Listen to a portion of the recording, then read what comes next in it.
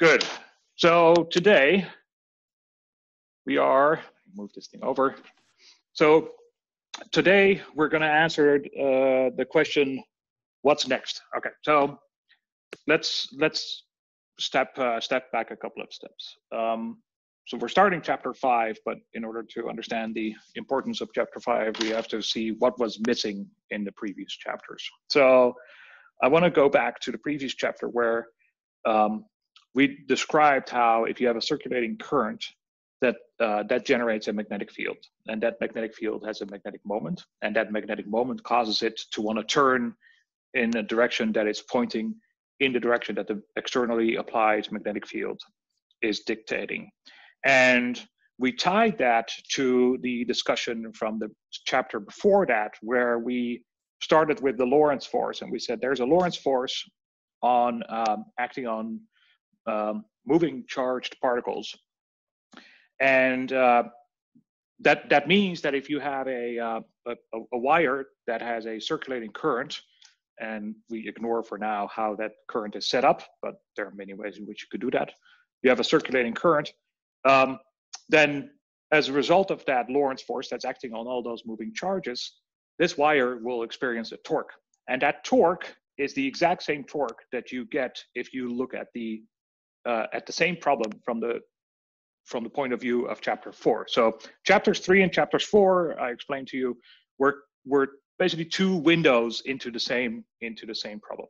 So but what we did not do is we said, well, there's a torque and it's going to turn, but we did not very, very accurately describe what happens when it turns. So what do I mean by that? Well, so you have this circulating loop, this circular loop with a circulating current. And we know that when there's a circulating current, there's a Lorentz force, so therefore it will turn. But now, here's the funny thing. When it turns, now there's a velocity in the rotational direction. And that velocity, in addition, will give you a Lorentz force. So that is what I meant by what happens next. So strictly speaking, we only described what the direction of motion would be. So in other words, what the torque would be and how the torque develops depending on the angles. But we didn't actually describe the process of the wire physically rotating through the field. So that part we need to add, and that's what we will do today. And that's the subject of the Faraday's law. And Faraday's law is the thing that we're going to slap onto Maxwell too. So we'll find that the electric field is not conservative for very specific types of cases which involve magnetic fields. The Lorentz force revisited.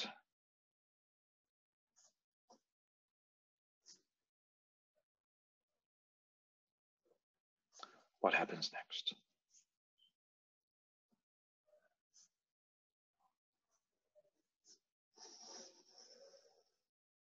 So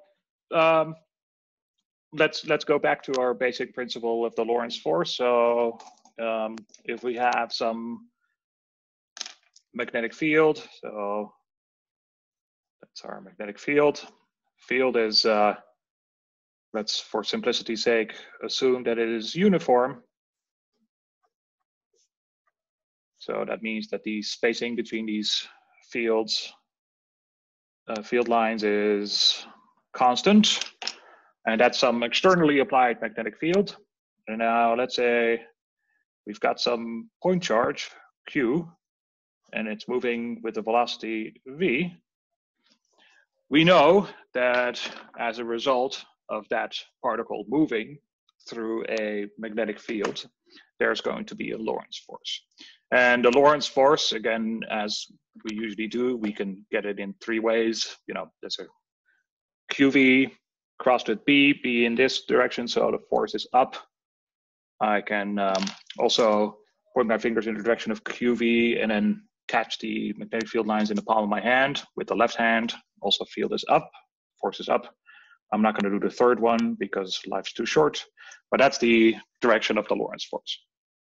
Okay, so that is the direction of the Lorentz force. And then we described what happens when these are freely moving particles in in a sense that this is a point particle, and when there's a Lorentz force that's acting perpendicular on this velocity, the only thing that changes is the direction, right? Because it's not going to change the speed. So, and as a result, because that Lorentz force is always perpendicular to the velocity, as a result, it's going to go in circles.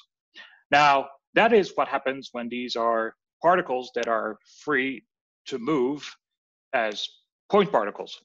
But what if instead this particle was part of a wire? So instead, I'm going to draw this right next to it. So let's say I got this wire here, and it's a metal wire, and it's thin.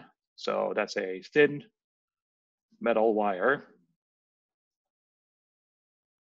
And if this wire is initially not carrying any current, but let's say I move this wire with a speed that is uniform in this direction. So I'm going to go up, same speed that we were using before for this point particle, but now this is a wire and not a point particle. And the question is, how is this wire fundamentally different from a point particle? Well, in a couple of ways. First of all, this wire, if it's, for instance, if it's made of, if it's a metal, it will have pinned positive charges, but it will have freely moving negative charges. That is the electrons.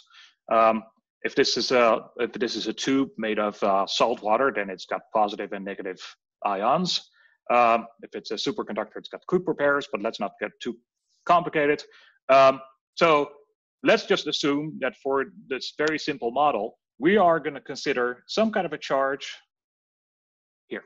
That is one of those charges that is free to move. And again, we're going to assume that we can safely ignore the microscopic nature of exactly how this conduction occurs.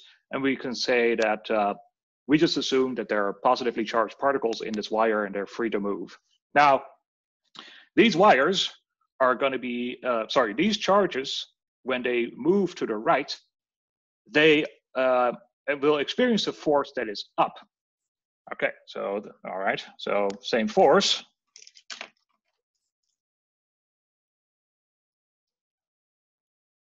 The Lorentz force.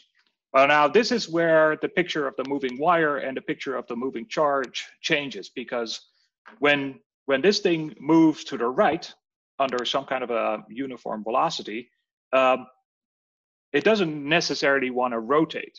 I mean, it could, but it doesn't need to. So in other words, these charges are tied to this rod, and all they can do is move up and down the rod. So as a result, because these are positive charges, as a result of the Lorentz force, we'll get an accumulation of charges on this side, so positive charges on this side, and then negative charges on this side. So we get a charged wire. So just by moving this wire through a magnetic field, we can separate the charges, and you get the positive charges on one side and the negative charges on the other. Okay, so as this wire is moving, the top becomes positively charged and the bottom becomes negatively charged, and that is something that is independent of the microscopic nature of the conduction. And now, what does that look like? So let me draw this wire again. So we'll get, positively charged here, negatively charged there. So as a result, because this one's positively charged, that one's negatively charged, as a result, there's an electric field that develops. So that looks like this.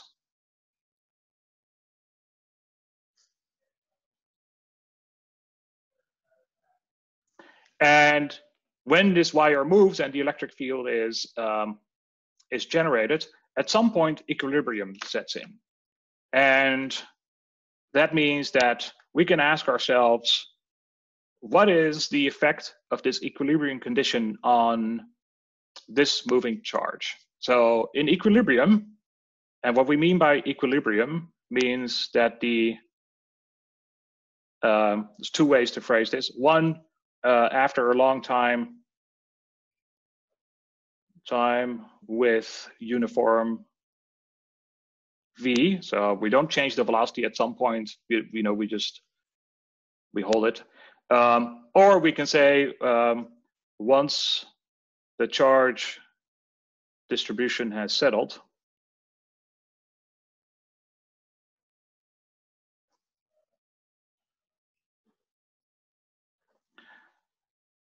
there is the net force, so F net force on the charges is 0 because they're not moving anymore.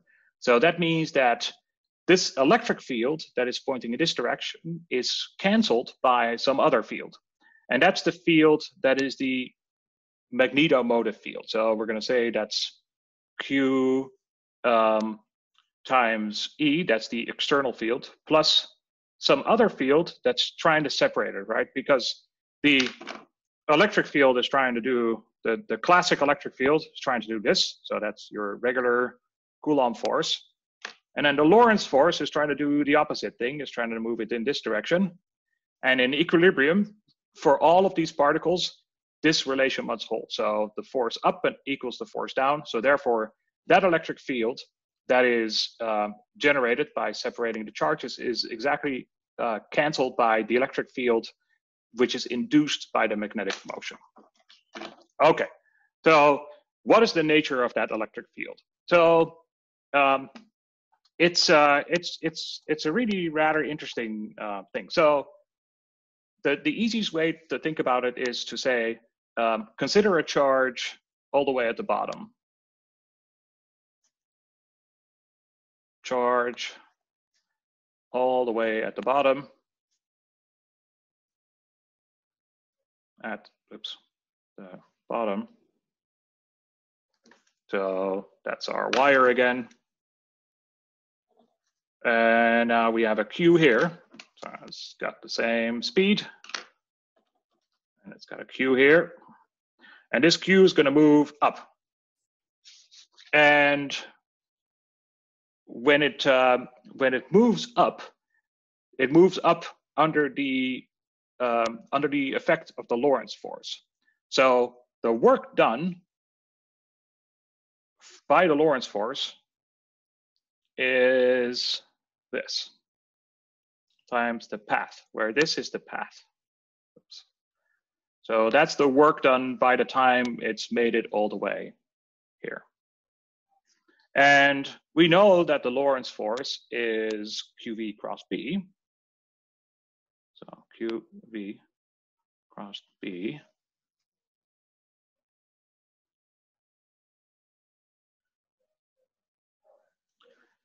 And now, just like before, when we were talking about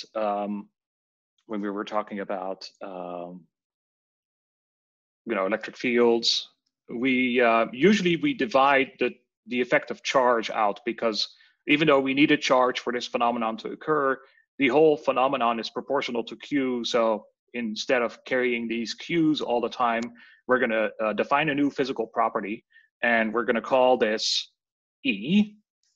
And that's the same E that we saw when we were talking about batteries. So this is the electromotive force. So it's the electromotive force. And we're going to define that as our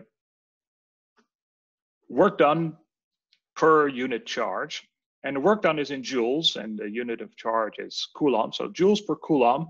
So the electromotive force actually is also in volts or joules per Coulomb, just like batteries. Okay, so there was a question for the record now. So the question was why we were considering movement from here all the way to there. Well, that's just to introduce this principle in a somewhat more intuitive manner. Ultimately, we'll have to consider charges all across, and we'll need to consider DL vector segments in infinitesimal increments, but there will still be some kind of electromotive force associated with it. And it will end up looking exactly the same. It's just mathematically it's a little harder to track. So this is the electromotive force. And there's a So therefore, it's the electromotive force. It's that L vector dotted with V crossed with B. Now there is a triple vector product rule that says that if you have a product like this, that involves three vectors with a dot product and a cross product, you can do this same cyclic permutation that we were doing for cross products by themselves. There's section A54 in the book, so A54, if you want to review that. And it says that basically I can make this V take the place of L, this B take the place of V, and the L moves to the place of B. So now I'm getting V crossed with B crossed with L. And now I'll do that one more time, and we'll get a B crossed with L crossed with V. Now, I'll explain now why I did this 2 times. The reason is that now we have here on the right-hand side a geometric object only, that is the path and the velocity. So that's a geometric object, something that has units of meters times meters per second. So that looks like a geometric object with some kind of a time dependence. And then this is the thing that's external, and it's nice to keep the external thing out. Now, this thing, L cross V, oops, has units of meters per second. Okay, so let's look at what that means. Okay, so if L is in this direction and V is in this direction, the cross product is pointing perpendicular to those two, so that's pointing in this direction. So that's L crossed with V. Let me make sure I did that right. L, yeah. Okay, so the cross product's pointing in this direction, and L is perpendicular to V. So let's say if this thing is 1 meter and the speed is 1 meter per second, then 1 second later, this thing will have moved 1 meter over to the side. And as it's doing that, it's moved 1 meter squared in terms of surface area. That surface area, that's the surface area that's kind of covered here. If it moves faster, so for instance, if this is 1 meter and it's moving with 2 meters per second, then 1 second later, it'll have covered this imaginary geometric object, a surface area that is twice as big. So this thing, this L cross V, has everything that looks like surface area covered or imaginarily painted, if you want to think about this as like a paint roller. The paint roller goes over it. So it's a surface area painted per second. So if it goes slow, it's small. If it goes fast, it's large. If the wire is bigger, it's bigger. So this project, this object called L cross V, it's delta A, delta T, and we'll make that A with a vector because the A has a normal that is pointing in that direction. So it's the area painted per unit time. So this area painted, some people call this area swept or area painted. It's the same thing. You have to imagine that this thing is kind of a paint roller. You move it over, and 1 second later, it'll have moved, and that's the speed. So with that definition, we now get a B dotted with some delta A vector delta T. So that's the electromotive force. So this is the thing that's going to do work and moving this charge from one side to the other. So this goes here, and we apply that to this object called L cross V. And now we have the electromotive force as a function of just whatever externally applied magnetic field we have, and some geometric object that says how big it is and how fast it's moving. And that's our delta A, delta T. Okay, now back to the original this original equilibrium condition. This electromotive force has the exact same units as joules, right? And that electromotive force is the thing that is balancing the externally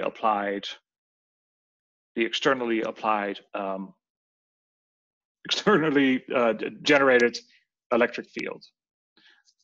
All right. I'll get back to that in a little bit, but just remember that we still need to answer this question. All right. So,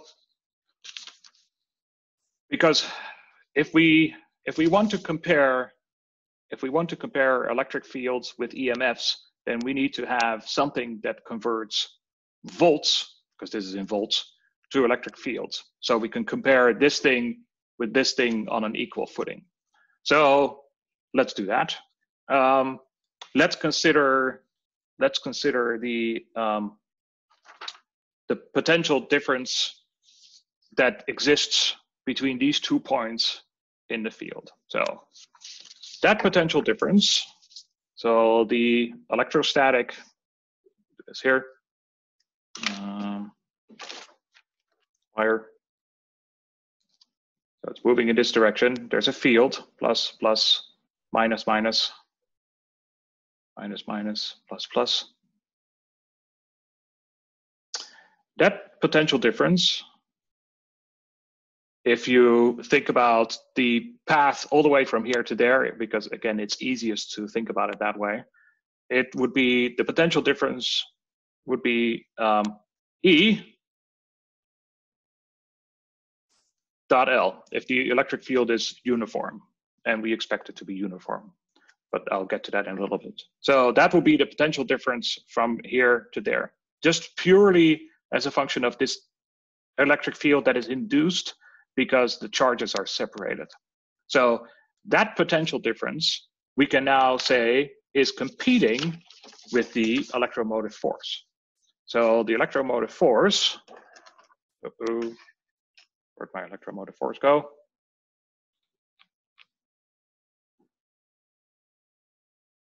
Yes. So compare this to the EMF. When we had the EMF, we said, okay, we have this,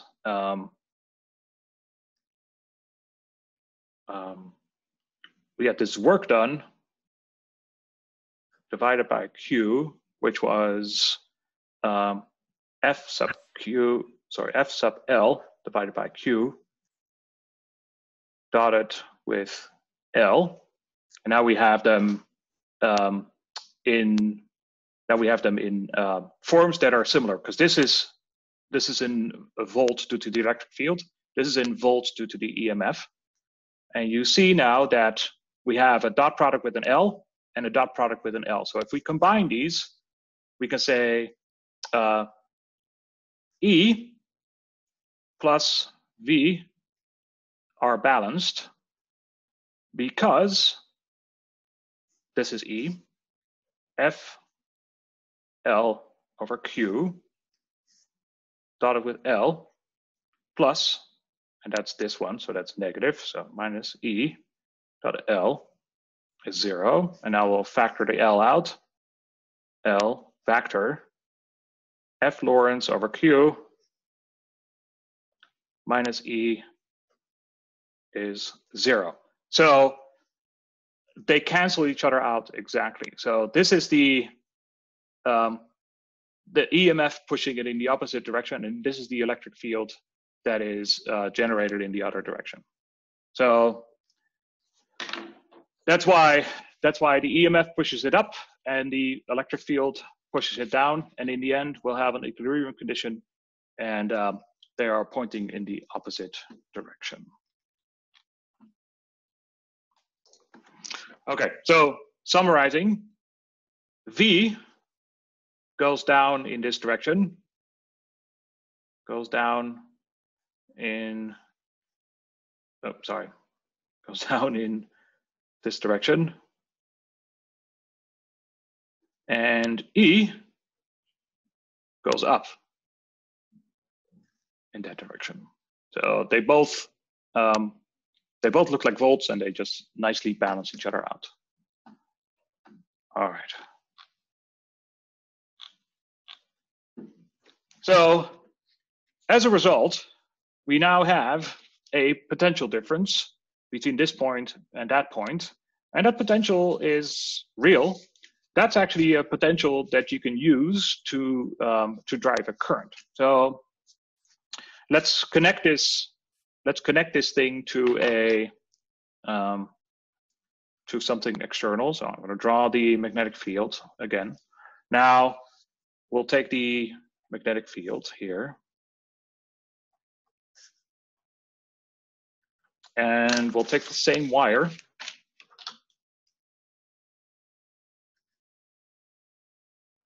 but then we connect that to some other wires, and then we'll put a little current meter here, and let's give this thing some kind of a resistance. Okay, so this piece of the wire is in the magnetic field, so this whole loop is moving. So this whole loop is moving. So this part of the loop is in the magnetic field, and this part of the loop is not in the magnetic field. So there's an EMF that gets generated from here to there. So that is, E is going in this direction. So now if you use Kirchhoff's voltage laws, this we treat as a battery.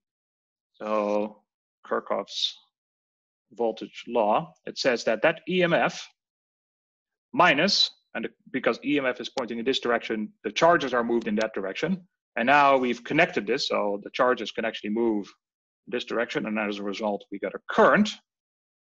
So minus R times I equals to 0. So if the EMF, let's say, it's let's call it a 1 meter wire with 1 meter per second speed, then that EMF is going to be 1 volt. Oh, with in a 1 Tesla field. Sorry, with B is 1 Tesla.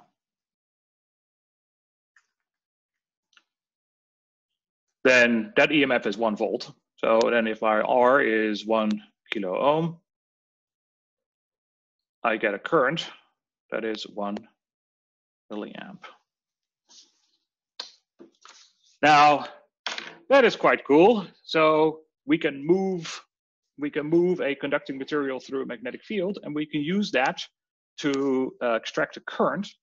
And that current we can use to dump heat into a resistor, or if you want to do something a little bit more sophisticated, you can put a little light bulb there. And now what we have, ladies and gentlemen, is an electric generator. So this is how, in the most basic principle, you can generate electricity using a magnetic field and some kind of a motion. So we can convert mechanical motion, as long as we have a magnetic field, we can convert that to electric energy. So that's important. So we can convert mechanical motion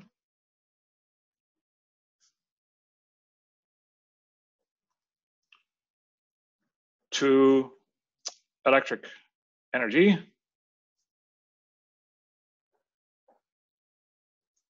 And that's the basic principle of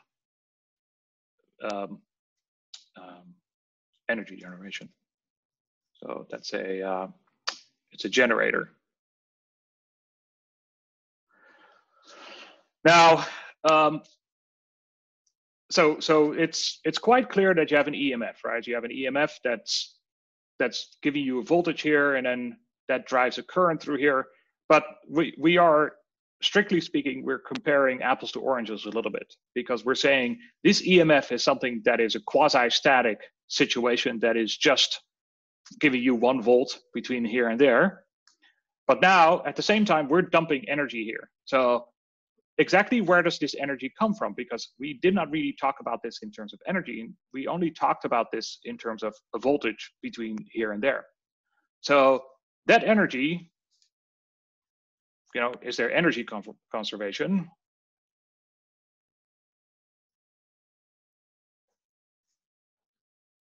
And the answer is yes, because, check this out, this current, as soon as it starts to flow, it is now generating a Lorentz force. And this Lorentz force is going to be, and now we have a Lorentz force due to a Lorentz force due to a Lorentz force, so stick with me, it gets better. So this current is going to give you a Lorentz force. So as a result, you get another Lorentz force. So let's call it F Lorentz force 2, which is IL crossed with B, where we can take our fingers of our right hand in the direction of IL, point it in the direction of B, and now that Lorentz force is pointing to the left. And this is a new Lorentz force, so I'm going to need a new color. And I am using this one. So this Lorentz force is pointing in this direction, whereas the Lorentz force that's driving the current is in this direction.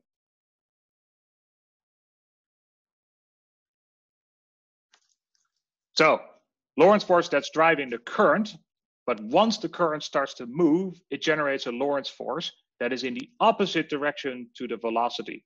And because it's in the opposite direction to the velocity, when you move this wire out of a magnetic field, or through a magnetic field, the energy that you dump into this resistor comes because you are doing work against that force, because that force is trying to resist what you're trying to do to it. So indeed, it's the induced F Lorentz force 2 that opposes the motion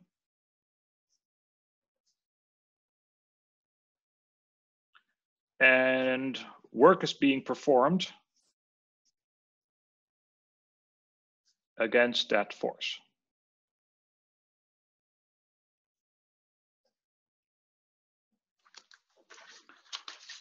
So is it always pointing in the opposite direction? Why, yes, it is.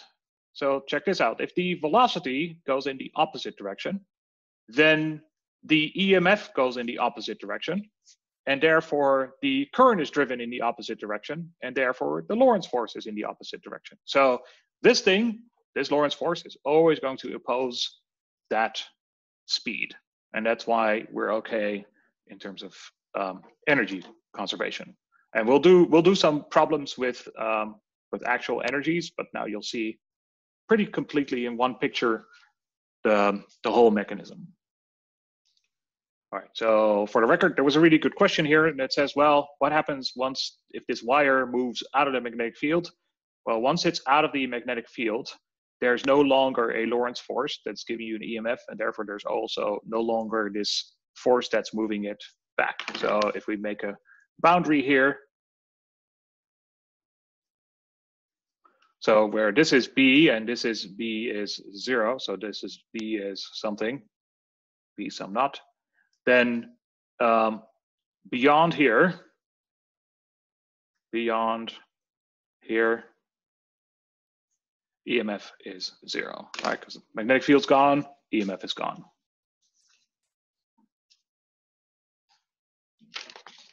This induced EMF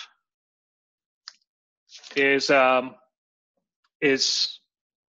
little weird, and there are many things happening. And for instance, one of the things that that always makes the understanding harder is that now all of a sudden you have two Lorentz forces. So there's a Lorentz force that's driving the current, and then as a result, there's another Lorentz force that's working in the opposite direction. So I hope at least you understand the big picture. So you have moving wires that move through a magnetic field.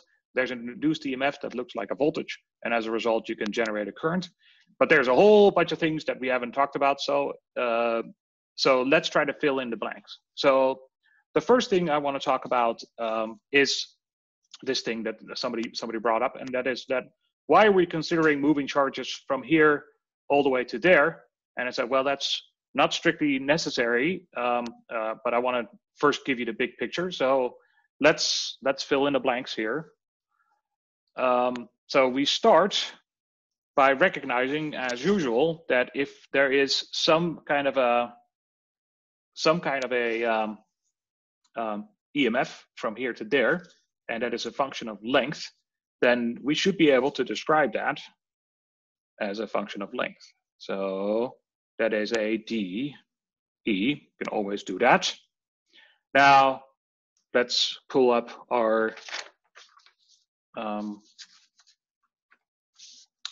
original definition for our EMF. So in this case, all of these pieces of wire are moving with the same velocity and through the same magnetic field. So if we want to write this in differential form, this is the only thing that we can integrate over.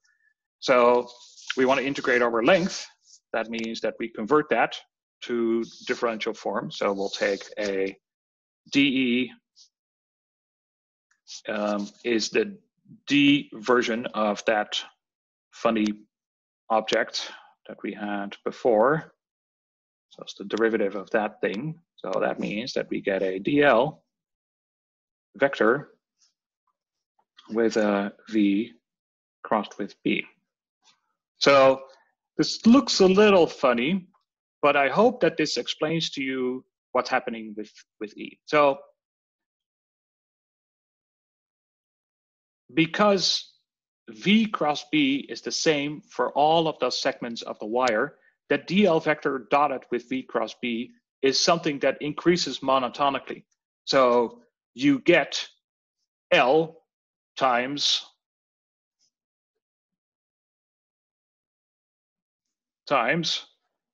V crossed with B. So because it increases monotonically, so let me write that down, because dE does not depend on L,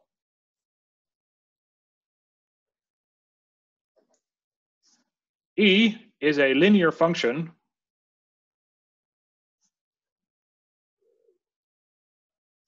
of L. So it goes, if we have at the bottom of the wire, and if it's 1 meter wire, it goes from 0 to 1 volt, then it goes from 0 to 1 volt in a nicely linear fashion. So if we draw that, we'll say the wire is moving in this direction.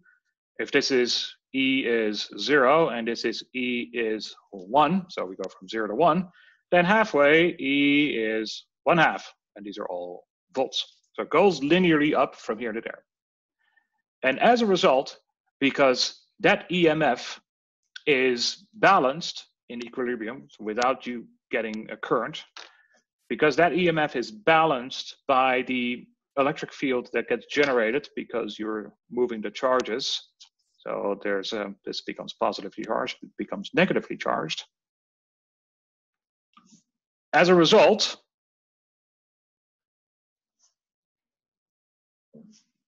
also V is a linear function of L.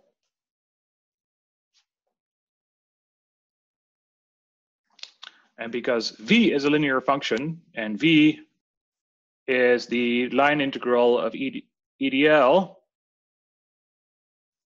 if V is linearly proportional to L, then E does not depend on L. So therefore, E does not depend on L.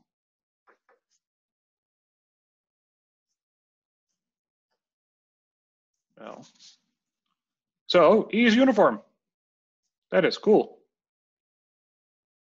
So the electric field here that's generated is just some number, and it's some number doesn't change from here to there. So if this is 1 volt that gets developed over a meter, then the field here, that is, the field that's separating these charges is 1 volt per meter, and the field that's compensating for it is also 1 volt per meter. Okay, so the question is, now we have a wire that's moving through a magnetic field. As a result, there is an induced EMF. As a result, there's a current that starts to flow if this wire is connected to some external circuit. Because of that current flowing, there is a Lorentz force that is generated in the opposite direction. What happens after? Well, what happens after is a function of what are you doing to this wire. So if this is a wire that you are moving because you have, let's say, something rolling down a hill, then it's just gravity that's going to keep pushing it with a constant force, right? Because it's just gravitational force. If it's something that is, if it's something that's generating a, if it's something that is being pushed, then it all depends on how fast you're pushing it. So it all depends what happens. And in fact, what the nature of that external force is. In fact, one thing that we could talk about as well is the fact that when you have a loop that is moving through a magnetic field, you know what? That loop is going to generate a magnetic field itself because we got a current carrying wire, and current circulates, so therefore there's a magnetic field, and that's what we will talk about next. All right. So the fact that E is uniform also means that this charge distribution will vary linearly, but that's a slightly more complicated problem. So, but rest assured that all those things work out. Okay, so that's the first thing we talked about. So what is the nature of that big L? Now the next thing that I want to talk about is what is the nature of that delta A? So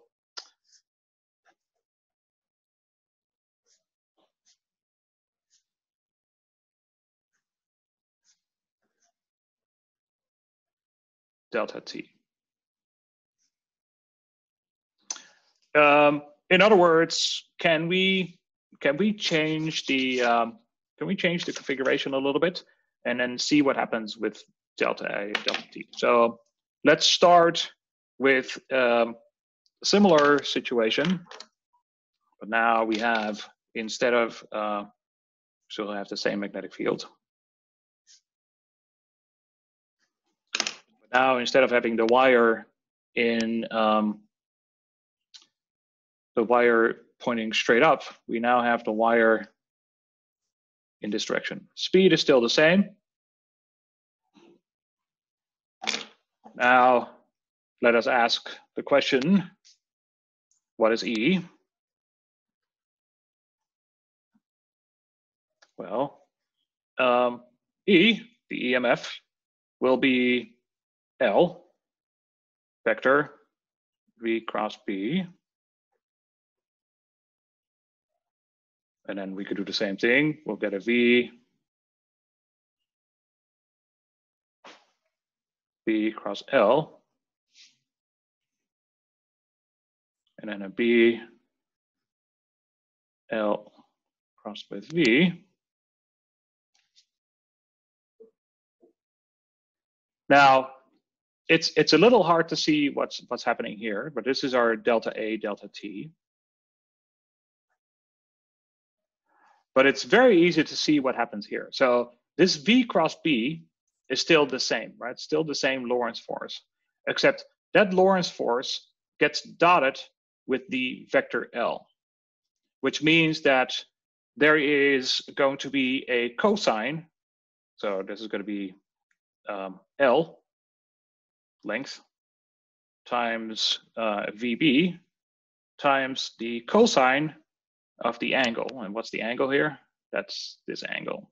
So L is pointing in that direction, VB is in that direction, or sorry, L is in that direction, VB is in that direction. So the fact that this wire has a tilt to it means that the EMF is smaller. And now L times cosine alpha is the L effective, if you want to call it that way, which is this length. So take this, that is L effective. That is the wire that you can use as something that has a length L, where you can still take, that's L times V times B is going to give you the EMF. So this effective length here is shorter than the total length. And therefore, this delta A, delta T is also smaller than you might expect to see based on this L, except in terms of the EMF, we should only consider that part of the length that is perpendicular to the velocity of direction. So this delta A, delta T is actually still the same. So that's, it's still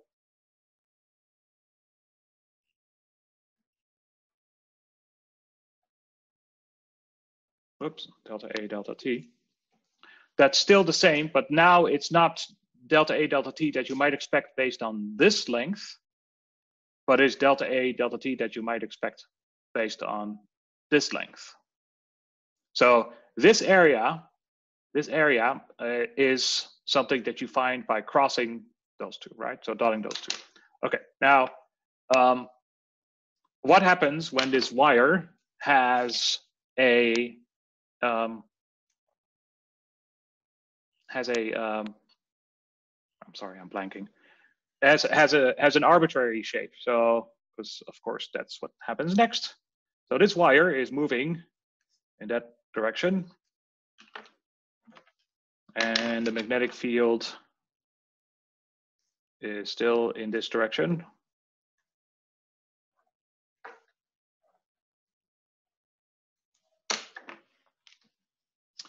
Then we can no longer do this. We have to do an integral. So we have an E is the integral dE, and we'll do the same thing. We'll have a dl vector dotted with that V crossed B.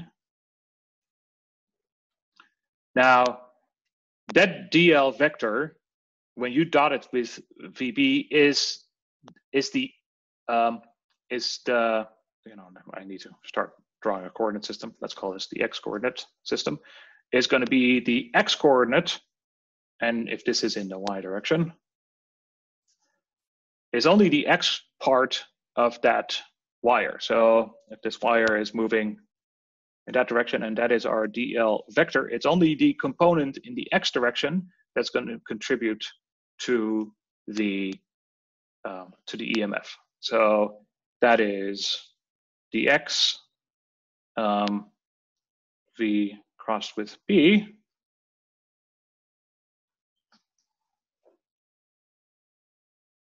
So in other words, this dA that we're going to get is going to be only due to this x direction. So the dA that we'll get is this part.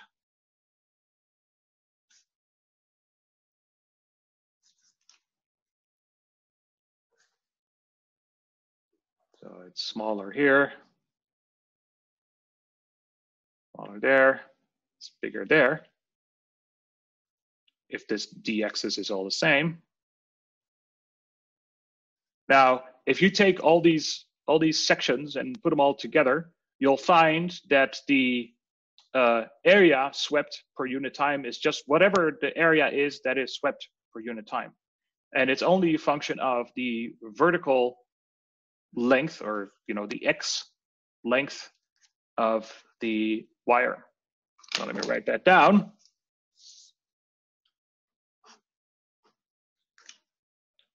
So only the size of the wire in the direction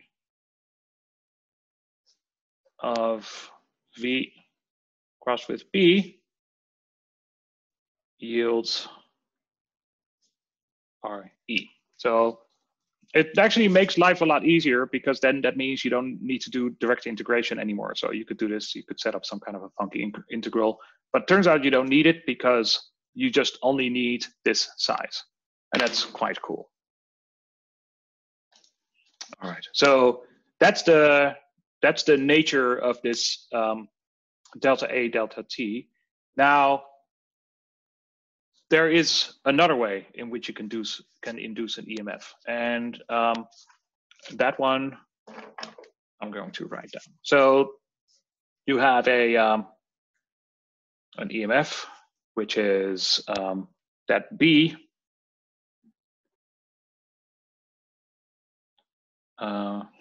delta A, delta T. And the question is, are there other things that can change that would also give you an EMF? And without any derivation, I'm going to say yes, there is, because we can pull this B in and then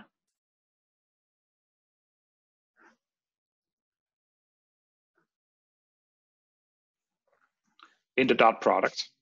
And now this B times A is actually using the flux,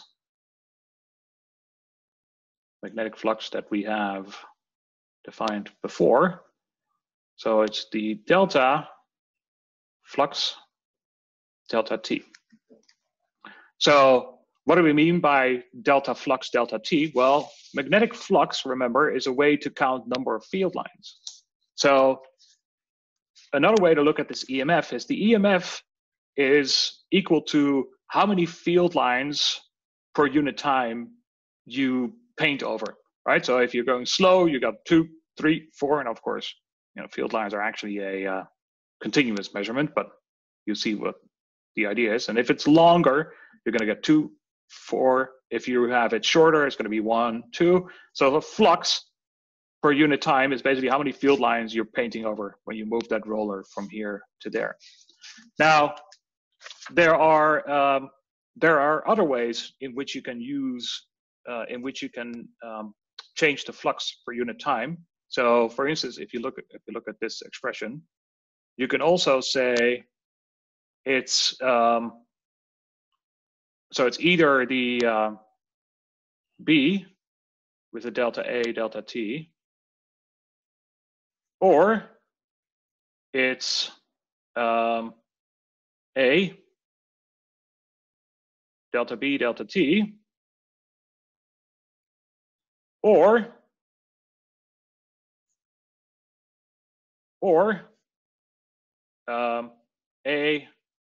A B, come on, D cosine alpha dt.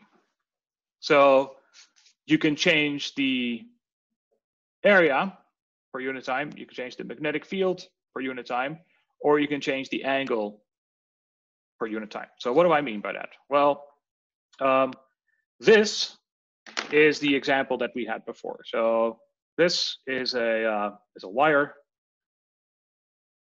moving through a magnetic field. Okay. This example is a time-varying magnetic field that you pick up. So, for instance, you could have a loop that is subject to a magnetic field. Let's do it this way. And this B is a function of time. So, for instance, we could have a magnetic field that is generated by a solenoid, for instance. Or we could have, in this case, a rotating loop. So that's a loop, and it's rotating So now the field is constant. B is constant. But we can still change the flux that goes through this wire per unit time by just rotating it. So those are the three ways in which you can do induce an EMF. And now finally, I need to write down what this thing is. And this is E is, and we're going to write this as a derivative, ddt phi b. And this is known as Faraday's law.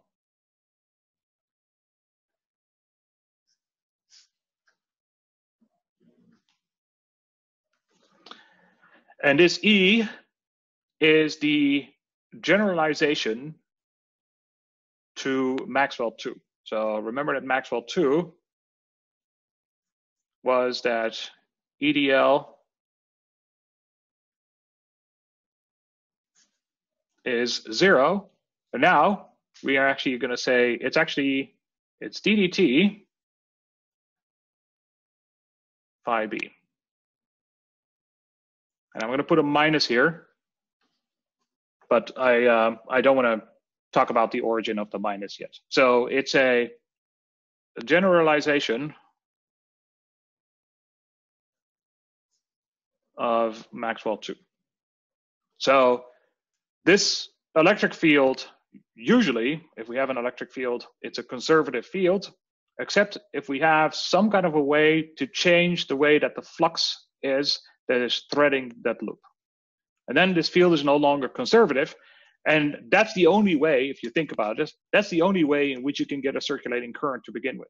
So when we were talking about that wire generating electric energy and dumping that into that resistor as heat, the only way to do that is if the electric field is no longer conserved, because otherwise, you go move the charges in a loop, there should not be any energy gain or losses. So there you go. So that's the generalization of Maxwell 2. Okay, so let's talk about some applications. So I already said that this can be used for energy generation. So let's do that. So let's describe what happens when we have a generator. So a simple generator.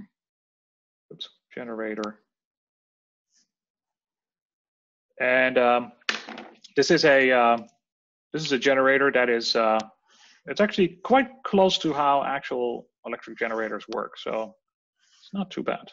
Now we're going to use the same loop. But now, instead of having a current, oops, I'm not drawing this straight, sorry.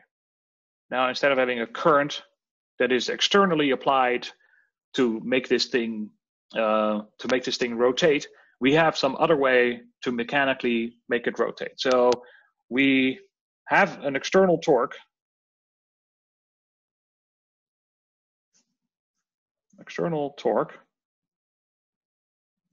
That rotates the loop. So let's say it rotates around this axis. Oops, I should stop putting. So that's our rotation. So that's our torque. It's up this direction because it's rotating in this direction. And now, this loop has a surface area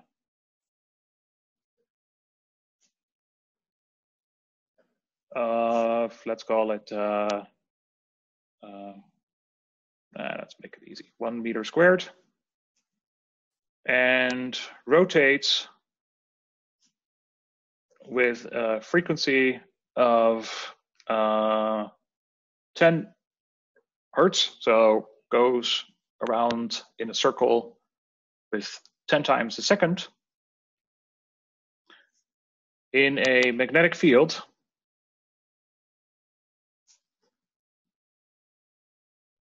of, let's call it 10 millitesla. Calculate E of T. And the E is measured here.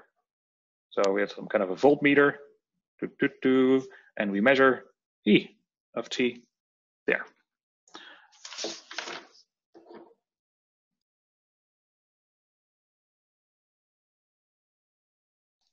In this case, this magnetic flux is changing as a function of time.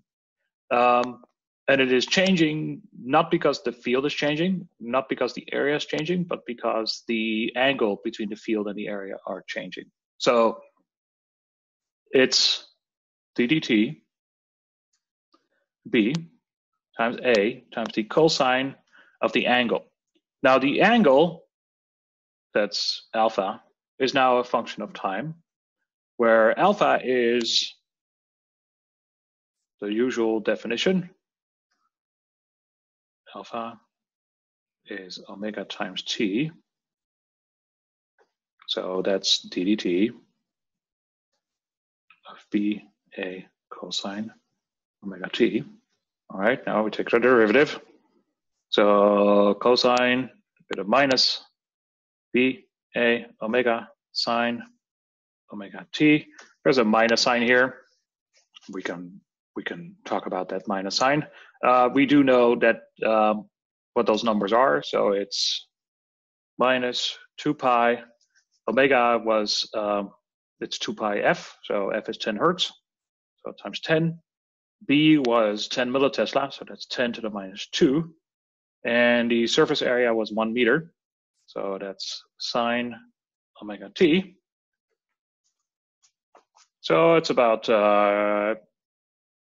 2 pi over 10 sine omega t. 2 pi over 10 is, what shall we call it? You know, a little somewhere between 1 and 2. Let's call it 1.5 volts, something like that. So that's the voltage. So this voltage that gets generated between here and there is the voltage that is generating, and it's oscillating with a frequency of 10 hertz. So it goes up, down, up, down, up, down. So we can draw E of t. It's minus sine, so we start negative, up, down, up. It goes to whatever that is, so let's call it 1.5 volts. And 1/10 of a cycle later, sorry, 1 time of a second is 1 cycle later, so 2/10 of a second, we're 2 cycles in. So there you go. That's what E of t looks like.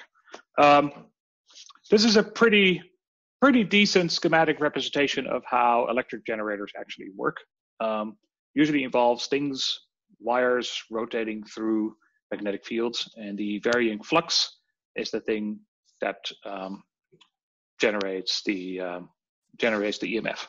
So now finally,